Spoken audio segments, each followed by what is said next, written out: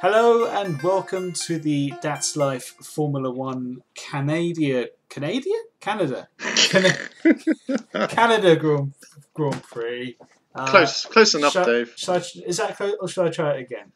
You should probably try again, but you could have that as an outtake. An outtake in the. Or you could leave it in for the viewer, for the laughs, for the lols. Leave it in for the. No, it's that's my fault because I set you up for that. I was trying desperately not to say lols, and then I ended up just setting you up for it. You did, and I knocked it out. The park. Yeah. It's gone. It's absolutely gone. Okay, this is a bit rusty. Never coming back. We'll try. I'll have another go because I'm quite enjoying this. Okay. Hello and welcome to the DATSLIFE Formula One Canada. I said it again. What is it? Oh, Canada. Excellent. Canada Grand Review. Oh man, that's Who says you've got to keep it in now. You've got to keep these in now. Who says Canada? That guy Dave from DATSLIFE. No one says Canada. That's a new thing, mate. Is it? Right. You've got to nail it now. You can't do it 3 times. That's like you've got a mental problem if you do it again. It's got a mental block. Because I'm trying to think okay, fine. Right. You can say Canadian or Canada, but not Canada. Oh, Canadian. Yeah, that works. Yeah. That's what I'm going for. Right. Okay. Come on, Dave. You can do this. Oh, God. This is really bad. Focus. Oh, you can do it. Can I do it? I can just do it in little bits. Just. You can do it. Oh, Focus. dear. Come on. Be more professional. Hello and welcome to the DATSLIFE Formula One Canada Grand Prix review. You actually said it again. Did I? You said it. Canada. Canada. You said it again. Canadian. Oh God. This is the Formula One Canadian Grand DATSLIFE review. I can't believe it. It's because I'm, I don't know. It's unbelievable now. I'm a bit, a bit tired. It's been a long day. It's just Canadian. Is it because you're saying it with a silent N? Perhaps. The Canadian. The word has just gone wrong now. I can't say it. Okay, I think that the fan gets the gist. We're here to talk about the Canadian Grand Prix 2019. What did I say? I can't even remember what I said.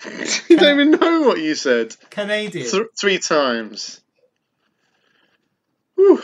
Canadian Grand Prix DATSLIFE review. Welcome. It's been a couple of months since we done. We're a third of the way through the season already. Oh yeah. It's crazy when you think about it. So fast, isn't it?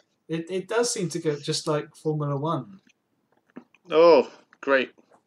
Boomtish. So it's been a while since we've done one, mainly because the season has been a bit of a Mercedes-dominated German fest so far, which has been slightly disappointing, so we've not really felt the need to make any our own comments. However, the Canadian Grand Prix has just happened.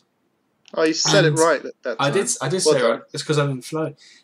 And we felt the need to have the discussion amongst ourselves, what our thoughts were on this race, and what it means for the future going forward as well. We did a China review last. That was race 3. Between then and now, not much really happened in the races between. They weren't that eventful. But the Mercs won them all. Oh, there was some. But sorry, you're right. We have to. Just I don't know if we need to really recap them, but there is one big event that we should probably address, and that's the death of Niki Lauda, who passed away about a month ago now, isn't it? So yeah, his presence is surely going to be missed in the F1 paddock, and yeah, obviously both of us never met the guy, but it just shows how the person he was transcended normal life. The fact that even we're talking about him and mentioning him. So, as we say, it's a big loss. Yeah, I mean, he was one of the greats. Not just the fact that he won 3 world titles, wasn't it? Yeah, 3 titles. Yeah. Yeah. So He was so much more than that. Yeah. Yeah, exactly. He obviously for those who have seen Rush in 1976, he had that massive crash, and then it says a lot about him that was it 40-something days after having the accident, huge amount of burns and all that sort of stuff. He came back and raced, and I mean, it just takes incredible. I mean, really. If that was me, I'm sure I probably would have quit. Well, yeah, I think a lot of drivers would have. Yeah, I wouldn't be. Well, obviously, I wouldn't be in Formula One, but that takes just an amazing amount of courage. And there's a fine line. They say there's a fine line between courage and stupidity, but in that instance, I think we know what side he aired on. Yeah, and I mean, he came back and he won the following year, didn't he? He won the title 77. He did. So just amazing to think you can come back from pretty much the brink of death or the brink of never being able to race again, to then come back and to be the best in your sport again. Incredible, really. Yeah, exactly. So this is our overdue a few words about the great Niki Lauda. And I'm sure, his like I say, his presence was felt. His loss was felt in Monaco and going forward. Yeah, and I mean, it won't be the same not seeing him alongside Toto Wolff, because we're so used to seeing him, in the pit garage and being involved with the Mercedes team, and it's going to be strange without him. But I guess in some ways he lived 30-something years more than he was meant to have lived. So I guess in that sense it was another thing I thought of, I had a nice thought that the day he died, I kind of was like, he's having a good old chat with James Hunt now. They've had a catch up together somewhere. Exactly, and all the chat. They're up in the great circuit in the sky. To do what they did best. Yeah. So shall we talk about? Was there another aspect you wanted to touch upon? No, just to kind of bridge that gap between race 3 and race 7, which we've just had. Just to continue the F1 podcast that we've been doing, just to continue it on. Yeah. Just to bridge that gap. Yeah, sure. Okay. So was it Azerbaijan the following race? After Canada, is that right? After Canada. So China. Begins with a C. Azerbaijan. So since we've done the last review, there has been Azerbaijan, Spain, Monaco. Was that? Yeah. That's the 3 races. So that was 4, 5, and 6. Yeah. So that. Yeah. So Bottas won Azerbaijan and Hamilton won in Spain and Monaco, but all of which weren't particularly interesting. Hence why there was no need to have a little review for. We felt there was no need to do a review of them, but we're back now, and quick review of those races was dull and not so dull, maybe. Yeah, they weren't races to look back on in years to come. I don't think. Yes, to say the least. Whereas last night's race is one we will talk about for years to come, I believe. I agree. I think one incident in particular. It's going to go down in Formula One history, I think, this race, but for all the wrong reasons, which we will get into. So it was it was a fascinating race weekend actually, because Mercedes and the Ferrari were kind of jostling for position all weekend. Between Hamilton and the two Ferraris, Bottas just didn't seem to be on it this weekend for whatever reason. Didn't seem to be on it. So qualifying, Vettel put the car on his car on pole position for the first time this year, and indeed for the first time in 17 races, if you can believe. Yeah. Incredible, isn't it? That's crazy to think about that stat. When I looked it up there, I thought, wow, that was his first pole for Vettel. Yeah. That just shows what sort of a bit of real lull he's been in. Yeah. It's an entire season's worth.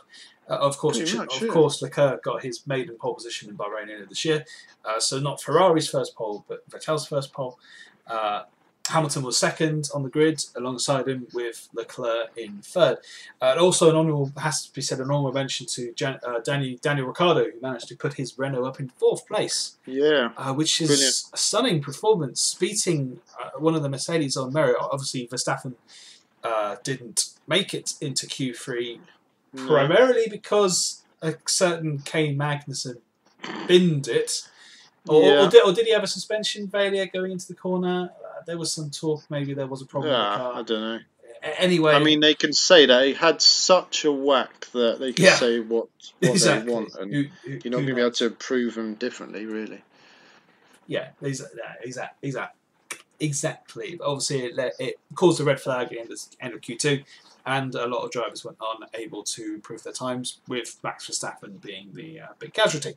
But nevertheless, Ricciardo up in fourth position in the Renault it was Renault's best qualifying performance since 2010, I think it was, with Robert Kubica. So fantastic performance from him, and showing the trajectory that Renault is on. Yeah. It's the first race really that they've shown what they're really made of, I think, and what we can expect to see from them for the rest of the year. At least that's what I'm hoping. Yeah, no, same. I want to see Renault start mixing in and clear the midfield, establish themselves as midfield runners, and maybe challenging the top three teams towards the end of the year and going into next year. But let's see what happens. So, getting into the race itself, it was a very tense race, wasn't it? Yeah. For a lot of it, there wasn't much major action. I think the DRS didn't really work very, very well in this race. Yeah. I mean, the back straight is very long. Yeah. There was a few cars that passed before they'd even reached like halfway down the straight. Yeah. They'd seem to fly past. So it kind of takes the edge off the move a bit. Yeah. A few drivers managed a good overtake in turn one. I think Kvyat overtook someone into turn one, which was quite good. I appreciate that one.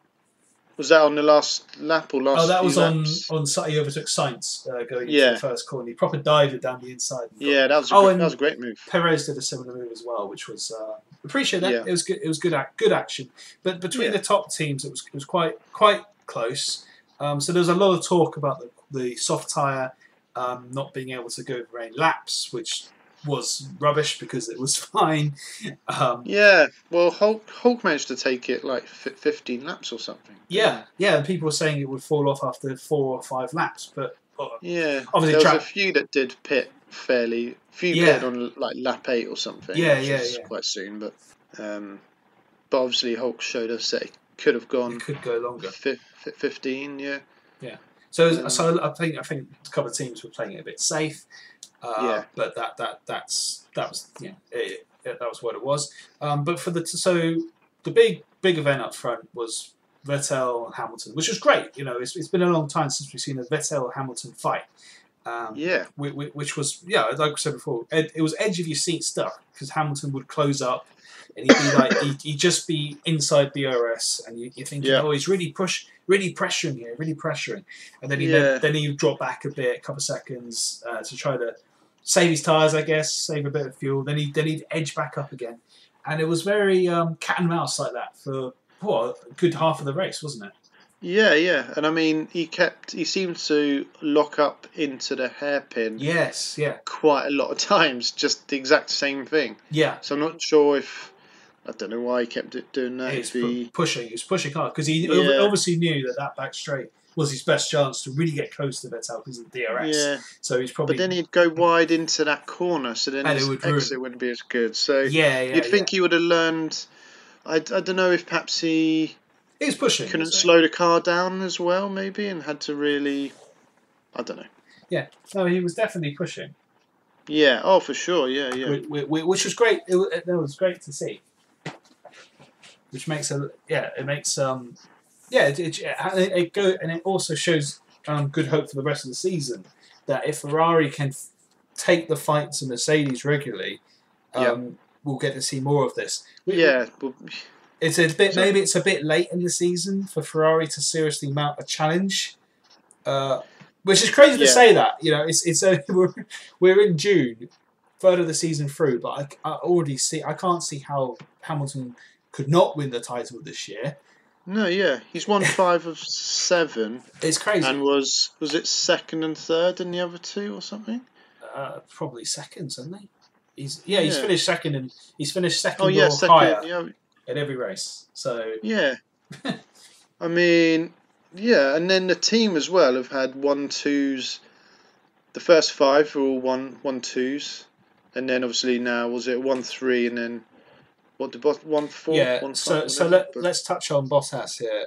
He finished in 4th place, but so far down. I don't understand. Yeah. I couldn't fathom. So it was almost like he wasn't there. You know, so you're watching the front, and I was thinking, oh, Hamilton do really well. Then I look at the timing screens. I think, where's Bottas? It's like what's he up to? He's half a minute back.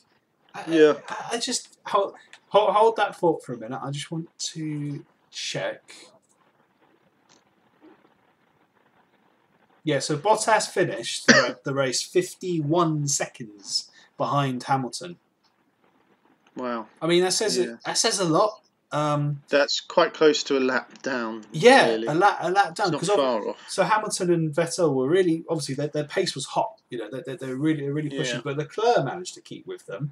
Yeah. For the most part. But Bottas really not on it this weekend. And never mind Bottas 2.0. This was like Bottas 0.5. You know. And this was that Bottas on his day, we've seen it. We talked about this before. On his day, Bottas could beat anyone, but then he has days like this when you think, how is he so far back? What's the problem? Yeah, just I don't know. Perhaps he doesn't like the track. Maybe it's he just didn't. Yeah. Just didn't turn up. Not a great few days really. Yeah, didn't turn up. But Bottas 2.0 did not turn up for this Grand Prix. That's no. That much is obvious.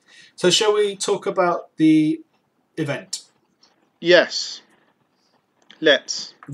So this is the controversial point. So maybe if you explain what happened. So if you're listening to this, you're probably an F1 fan anyway. You've seen the incident. You've already made up your own mind about it. But for the hell of it, we're going to talk through the incident and give our own little verdict on it. So if you're interested, keep listening. So is that 48? Hamilton is right. He's probably as close as he's been to Vettel. Is that fair to say? Well, close. Roughly. Yeah, within a second. Yeah, he's within a second. He's within a second, and it's which corner is it? The third corner. Third, yeah. It's coming into the third. 3 corner. into 4, yeah. Yeah, and Vettel makes a mistake. You know, as we've seen him do quite a lot last week. But he seems to do it when he cracks. When the pressure's on. Yeah, it's happened quite a few times now. Vettel makes a mistake, cracking under the pressure. Obviously, it's, we can't imagine what it's like in his cockpit. Anyway, he goes up, he locks up, he loses the back. He lost the back end, didn't he? You see, he comes to the corner, back end steps out of him. So he corrects that by going onto and over the grass. Yeah. Obviously, on the grass, no grip. So he's fighting to retain control of the car. He comes back onto the circuit, and it's clear. You can see it from the onboard. Vettel turns the steering wheel to the right. That's clear. Yeah. That's clear to see. Yeah. But he's doing that in response to oversteer, to correct the car, to keep it, keep it in balance as he returns returns to the circuit. Hamilton, meanwhile, he's seen that Vettel's gone off, so he's thinking, oh wow, this is my chance. This is a bit like Damon Hill. Damon Hill, 94. He's seen Schumacher. Well, he hadn't actually seen Schumacher goes off, but Schumacher's slow. Is my chance to overtake. Unlike Hill and Schumacher in 94, they didn't hit each other. But from the outside, but he could have. Yeah, it looks like that Vettel's gone off. He's saying, "Oh no, I've messed up," and it does look like he squeezes Hamilton to keep him back. And I think any one of us, in that situation, probably would have done the same. I mean, you're fighting for the lead of a Grand Prix, and you're gonna try your best to keep the guy behind you, whether you've gone off the track or not. Yeah. I don't know if he had that much control that he could position it right. I think in some ways he did well not to hit the wall on the other side. He managed absolutely. He didn't put his foot down too soon. It was a great bit of car control. Yeah, I think he did what he could just to not spin or hit the walls, to hit Hamilton. I think he managed to avoid a crash in a lot of ways. So I think Hamilton was maybe surprised at Vettel's movement back onto the track. That's why he came on the radio. He came on the radio. What was his words? I think he said something about dangerous. That was dangerous. Yeah, coming back on the track, because he sees the gap and he's like, right, chance, and then the gap very quickly is closed. As he goes to, and he's thinking, oh damn, that could have been my one chance to win the race, and he's lost it. So even though it may not be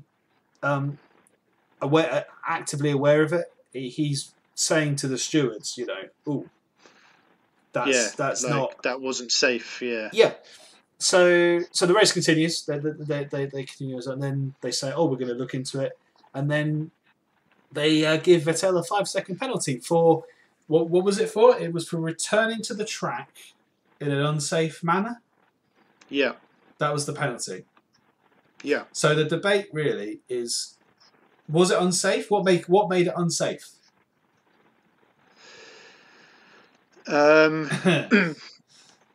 I guess the fact that Hamilton had to slam on the brakes to avoid hitting him or the wall.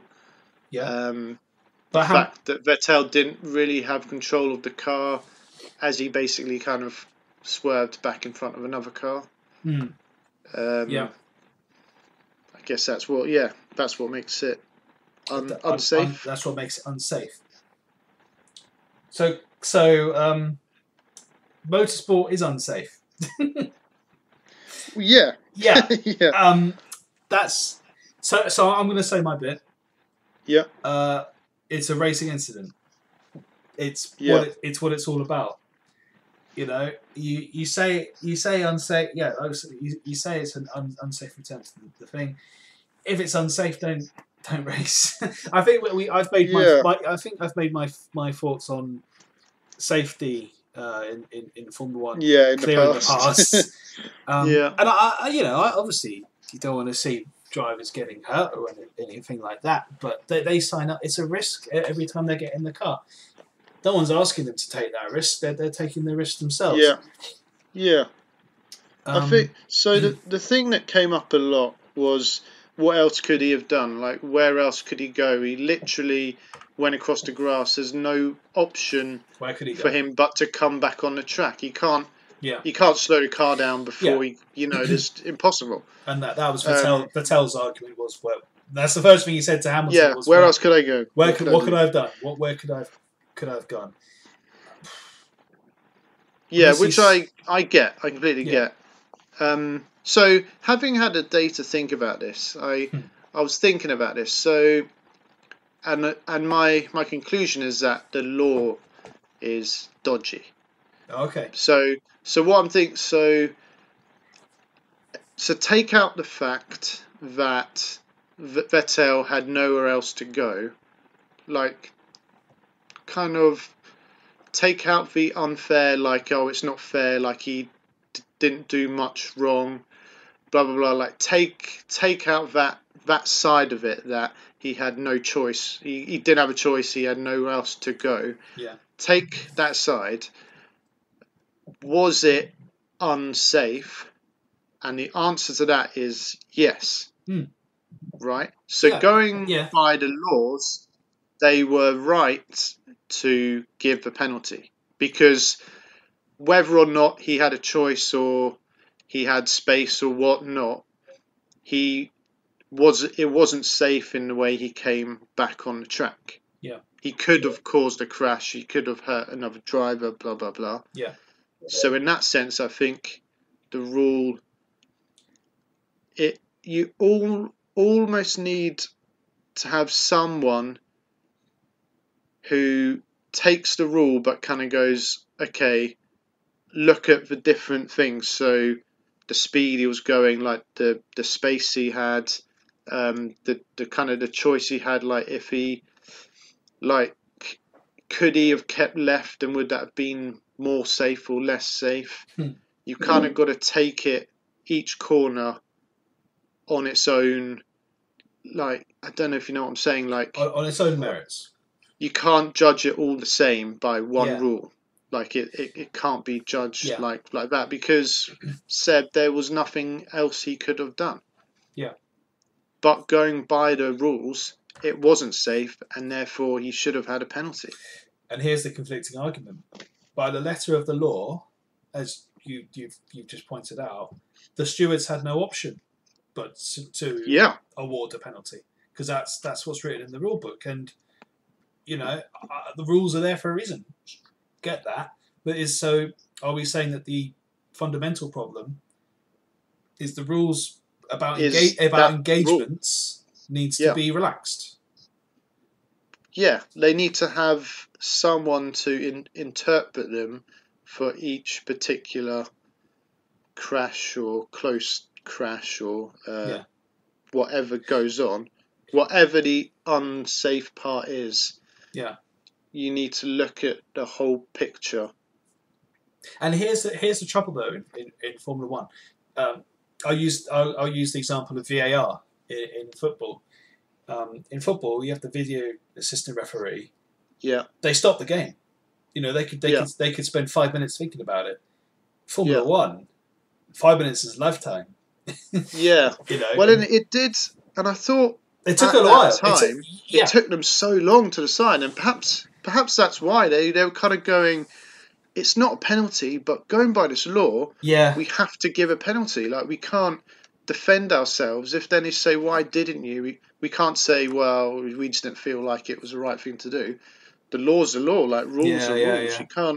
You can't adapt them when you feel like. So perhaps that's why it took them so long, because they were thinking, like, really, like, there's gonna be a lot of fans who are going to be annoyed by this. Yeah. It's going to be a massive, like, outcry.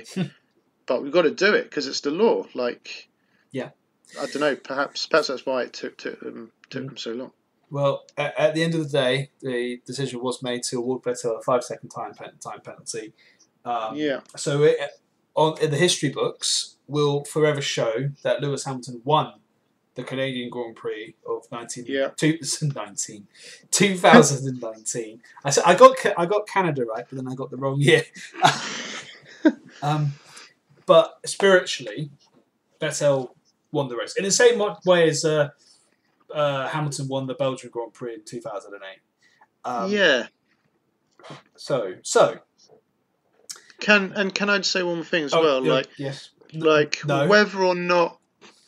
Whether or not the driver meant to do it shouldn't affect things, if that makes sense. So, Vettel didn't mean to cut him off, say, but or he didn't have a choice but to come back on. He didn't mean for it to not be safe. Blah blah blah. That shouldn't come into play. Be a point. yeah, it shouldn't yeah. come into play. I think It's like I was thinking about it today. Like think back to Spa last year when Hulkenberg, um, the very start, he locked up his brakes and he plowed into the car in front.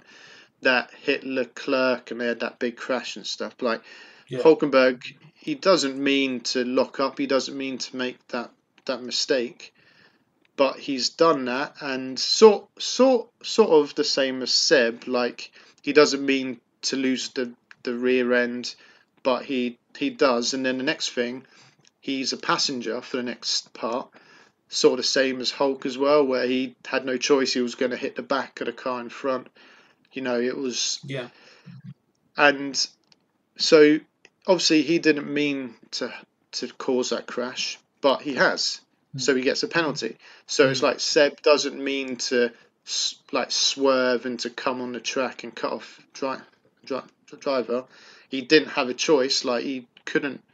There's a wall to his left, and then the grass is not much grip, so he's basically got no choice but to keep going through. But that is the case, and that's where the penalty happened. yeah. No, I hear what you're saying. It's good. No, it's good.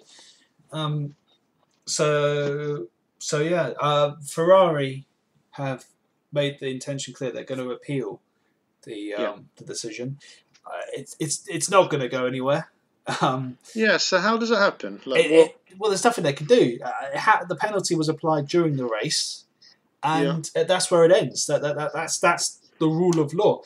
And obviously, the FIA aren't going to look into it, renegade on it, because then it will look even worse than it already does. Because then they'll admit they're in the wrong in the first place. So it'll just be even more bizarre. And they can't do that because it will set such a dangerous precedent as well. So it means that if you get a 5-second penalty or whatever penalty in a race, you can then appeal it after later the race. on. Yeah, that doesn't work. Yeah. And I think, I think the law is wrong, or the rule is wrong, but I think they were right to give a penalty based on the rule, if that makes sense. Yeah, totally right. So I don't think they're going to go back on it. They need to. It's about over-regulation, isn't it? About you can't really, like you said before, every corner, every lap, every race, every corner is different, and you can't create a set of rules or frameworks that will govern how a driver will take that corner in every given situation. It's an impossible task, and and at the end of the day, on yesterday's race, the loser was for the FIA and Formula One because they shot themselves in the foot with what happened.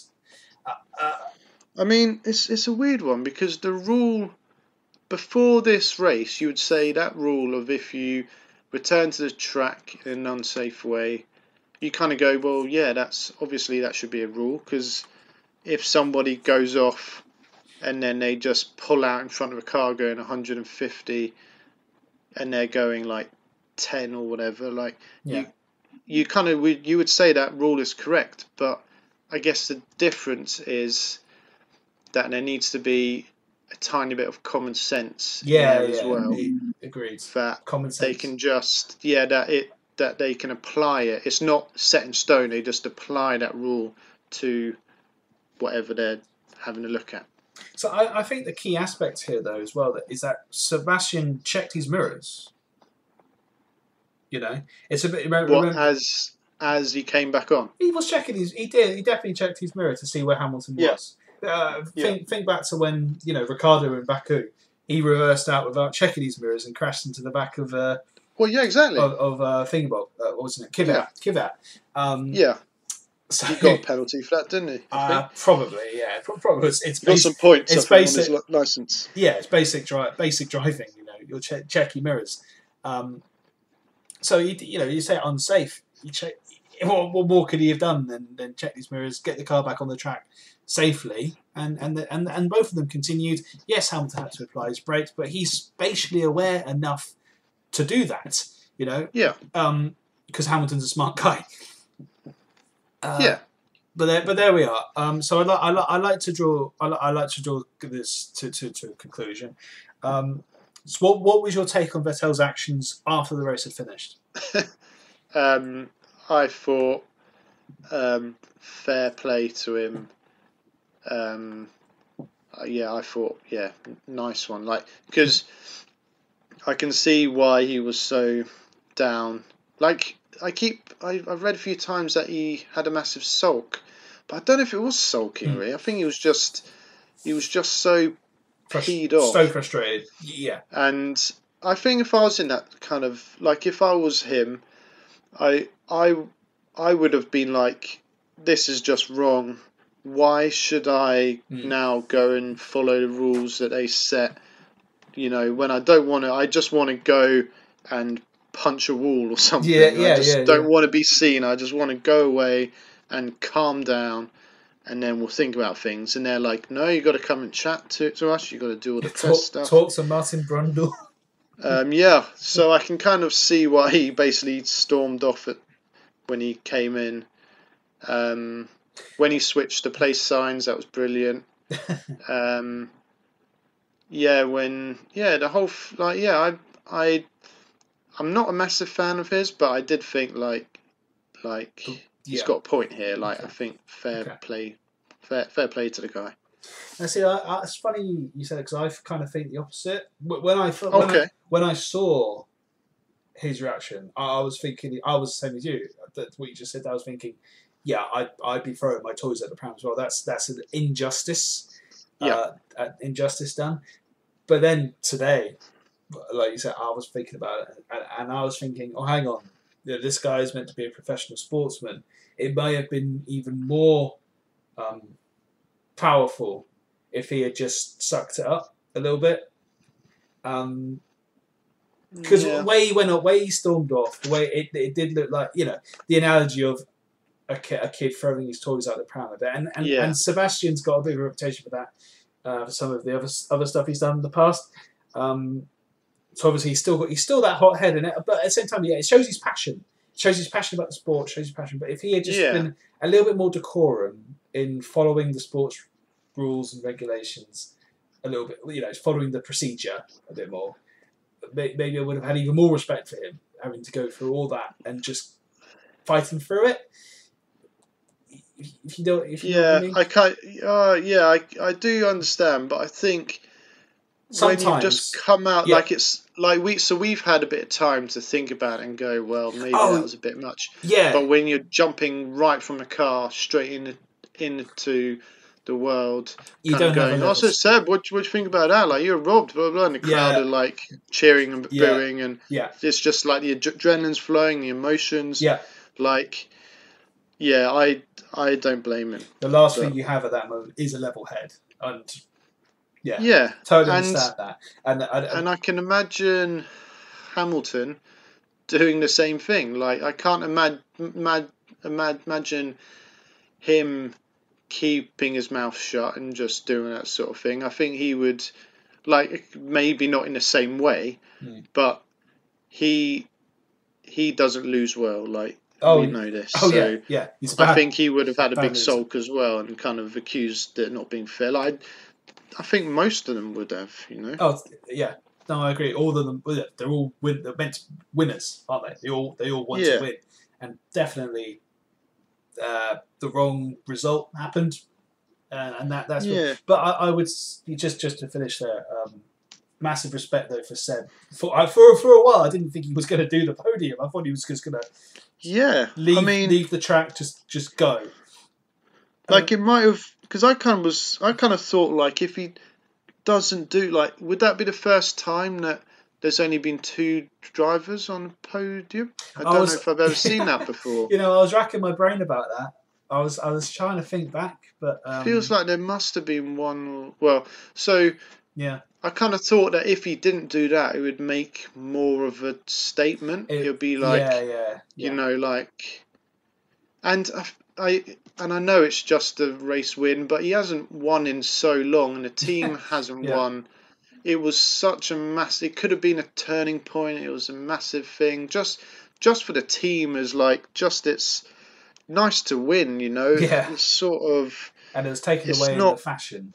Just yeah, like you've really worked hard, you've earned it, you've come from, you know, you haven't, well, they could have won Bahrain, well, they should have won it, but it's not like they've really been that close, and to then have a win, yeah, like it must hurt. It must really, really hurt. it's the closest you can get to winning a race without actually winning it, I think. Yeah, In because he in a way. crossed the line first. Yeah, Minus and it five was weird when they seconds. crossed as well, because you used to them being like hand up and stuff, Yeah, or like two hands, and they both crossed the line and they both just did a little wave or whatnot. yeah. Or did Seb do like the thing, like No, I the don't think he did. I think he wagged? I think he wagged his finger, kind of to be like, no, no, no, this is wrong, yeah, kind of something thing, like I think as he may have opposed to done. like winning. Um, but yeah, it was one of those weird ones where It's, no one was really that pleased to be on the podium. Like, no, they all looked like, oh dear, this was except the yeah, this isn't Mercedes, right. except the Mercedes representative. That Yeah, girl, she looked quite happy to be. yeah, she was pleased. She was having a great time. So there we are. Were there any other noticeable moments that you want to comment on? Oh, I just want to quickly touch on Lance Stroll, actually, Yeah, I was about to say that. which is I don't believe I'm going to say this, but he did well. Yeah, yeah. He did a He great. did a really good stint on the hard Yeah, tyres at the start. it made the race. He made his race. Consistent. Yeah, he had a really good Where did he? move on. Who was it? Who was that move he made? I think it was Sights, wasn't it? Signs into the final corner. Yeah, Yeah. And he finished yeah, up he in did well. ninth place. So Yeah, well done. yeah, With yeah. Well some done, Stroll. blimey. I mean, it's Whew. about time he. It was about time he started And, getting some points for the team. yeah, and if he You was know, he going to do hasn't it, done all that well so far. So and of all the places to do it, best do it at your home Grand Prix anyway. yeah, his home race seems to be like, obviously he got his first points there 2 years ago, Yeah, he did. Yeah. and that kind of then the next race was when he was third in Baku. So perhaps this could be another little boost for the next race in France. I don't know. A little turning point. France is next. Yeah. So the next Grand Prix in Not sure I like it. France. Are you going to be there? No. Are you going to be there? No. No. Well, I'm going to watch it. Well, in that case, I'm not sure I like the track. I don't. What's your view on it? I think I need to see another race, to be honest. Yeah, Give it 'cause it's another basically race. like a big go-kart track. It's just flat, isn't it? With It's- lines on the. Yeah. It's just a big tarmac bit with some lines. Pretty much. And there's a racetrack. Yeah. I'm not sure I like it. But there you go.